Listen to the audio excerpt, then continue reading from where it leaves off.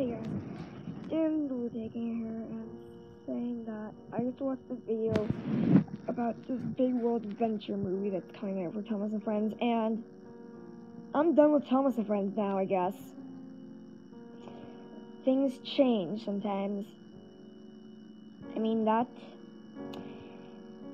just ruined my life. I'm loving FNAF more. Don't hate me, guys, for this. I still might make Thomas and Friends episodes, but it just messed me up now. It just messed me up. So, yeah, I'm still going to be a bit of a Thomas fan, but I'm going to be doing FNAF stuff a little more often. I don't know, because there's also a movie that I'm making of the FNAF Origins that I haven't done. But I mean, like, I recorded it, but I decided to make a remastered version to go on YouTube. And, yeah. I only stopped at the sister location part, which is, like, also the beginning, but